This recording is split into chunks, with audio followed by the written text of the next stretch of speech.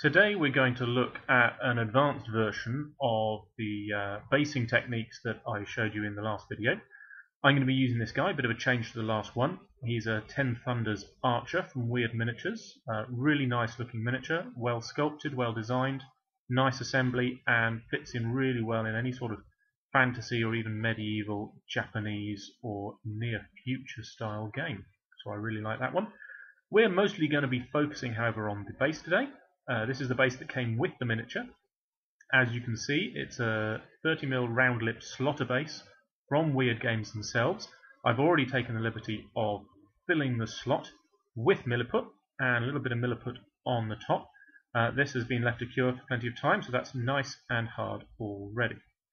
Now what we're looking to do today is to put this miniature onto this base in a more dramatic fashion. So put him to one side. Number of options. Could use actual slate, that is rock.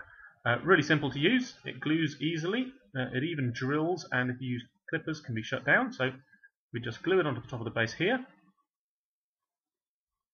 And if I wanted to, I would then glue my archer right on top of that rock. And it gives quite a dramatic appearance and has the advantage of weighing down the base because it is, after all, rock. However, we're not going to use that today. We are, in fact, going to use this. This is a champagne cork because I am that pimp. However, we're not going to use the whole cork. Obviously, we're going to need to cut it up. And number of options. This is the most obvious. Standard hobby knife. This is the old Citadel hobby knife. They've got a new version, but I like this old one for control. But for this kind of work, I really favour the good old-fashioned 99E Stanley knife. I love this blade. It's heavy-duty, hard-wearing, and perfect for non-precision hobby work like this. So we're going to cut this up and end up with some nice cork chunks. Here we go. I've got 4 cork chunks that I'm going to use to build the rock pillar on this base. And the advantage of using the Stanley knife is I've also got a load of little offcuts that we're also going to use. Now there are a number of ways that I could be fixing these pieces to the base, but I'm going to go in a sort of pyramidal shape. 1, 2, 3, and 4 to nice little rock pillar, and put our archer perched up on the top there, like he's looking down, surveying the battlefield, or just ready to shoot someone through the eye. Now when it comes to actually affixing the cork, there are lots of options. This is the one I'm going to go for today, Zapagap Medium Cyanoacrylate. I rate this super glue as good value and highly effective. Little bit of wicking, but not too much, hence the medium rather than the thin. You could also use PVA glue, at least for gluing the cork to itself, if you're prepared to wait a while for that to set. You could also use something like a 2-part epoxy resin, or even hot glue from a hot glue gun. There are downsides and upsides with all of them. I favour the super glue because it's neat, it's quick, and it provides a nice, strong but slightly flexible bond that gives the sort of tabletop strength and rigidity that you're looking for a miniature that's intended for wargaming, even if it is hopefully going to look like a display model by the time it's finished. So I'll just pop the last little bit on the top. The other advantage with the super glue is it does slightly soak into the cork, which means that once I press it all down, it will bond really quickly and really strong. Certain amount of stretch and give in the cork, but a couple of minutes later it is nicely set.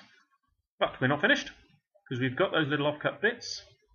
I'm going to add some more super glue around the edge, because just a standing alone rocky pillar looks a bit silly. Usually a rock pillar like this is going to be a part of a larger rock formation, and this just gives a sense of context.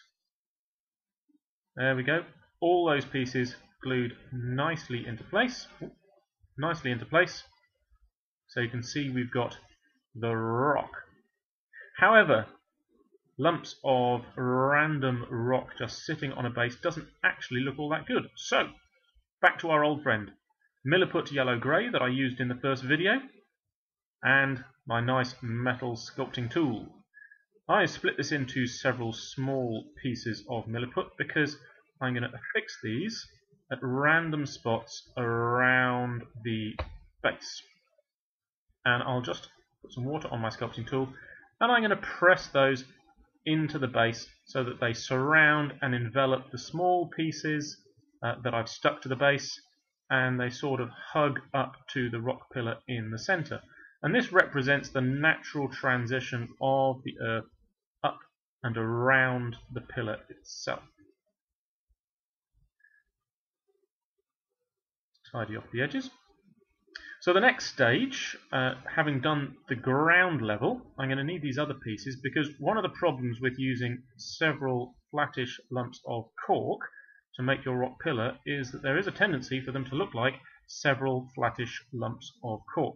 And using some sort of putty to fill in some of where the gaps exist between those lumps, and also to make the transition from one level to another a little bit more subtle, is a really good way to make it stop looking like a pile of pieces of cork and make it actually start looking like that pile of rock that we want our arch to be standing on.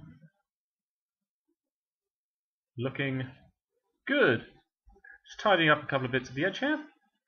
This has taken me 6 or 7 minutes. Obviously I have skipped through the process for your benefit, but it really isn't time consuming. There is our finished rock pillar. And that would be more or less fine on its own. However, I do like to take another step. We're going to use this baby. This is a Citadel miniature drill or pin vise. They've also replaced this one with a new design, but I like the comfort and control of this old one. And I'm going to drill down inside the cork. Now you do want to be careful here because the drill drills really easily to the cork. Nice soft wood cork, doesn't present any kind of resistance. But once you get down to the bottom, if you just pull the drill out, there is still a possibility that you could actually just rip your cork apart. So rather than pull it out, I am going to very gently rotate it out again. There we go. So we've got a hole going down through the center, and I'm going to use this. It's a piece of wire. It used to be a paper clip. I've just straightened it out with some pliers. And I'm going to shove this right down the middle of the rock formation. This has two uses. First is it makes it really strong. Obviously I've got lots of wire off the top, so I'm going to use these side cutters to remove all but a couple of millimeters at the top, because that is relevant to the second use.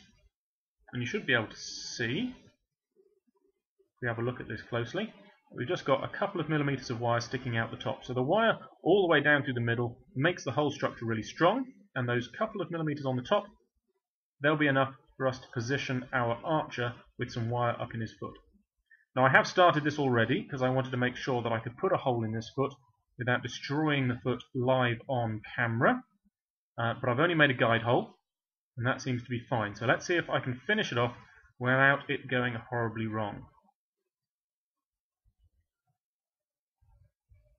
Now it's a fast forward just to save you a couple of seconds. I promise I didn't have to rush out and buy a new one. This really is the one I started drilling before. But there we go, look, fits on nicely. In fact, I think if I put him down, there should be enough wire now up in his foot that, yeah, he'll stand up just fine without me even needing to hold him. However, I can't resist, so I'm going to press on and finish him off so he's glued up on the top there. More super glue, got to be super glue here.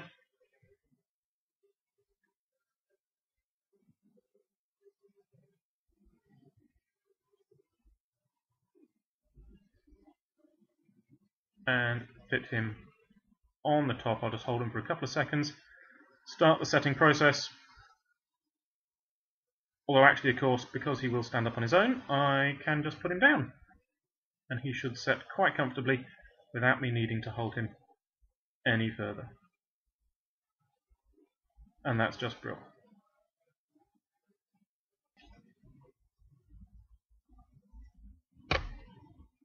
So we're going to finish this guy off now. Back to the palette, we've got some PVA glue on here. And you'll remember last time that I put some milliput on the base. That's now had plenty of time to set.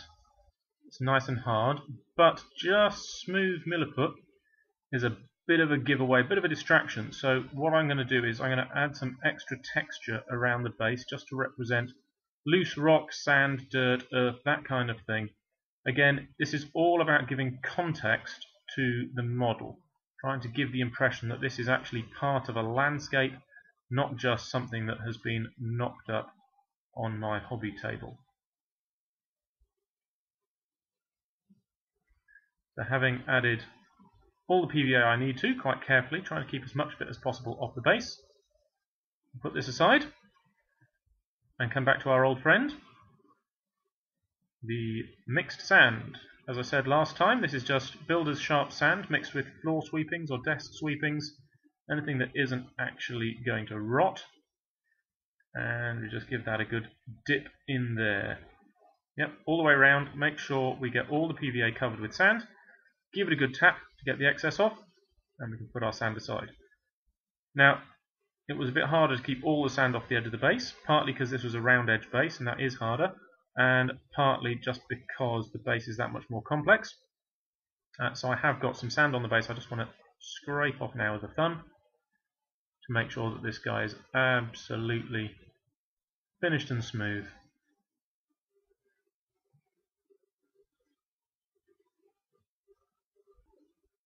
There we go. A bit closer to you. Dramatically posed on the top of his rock pillar.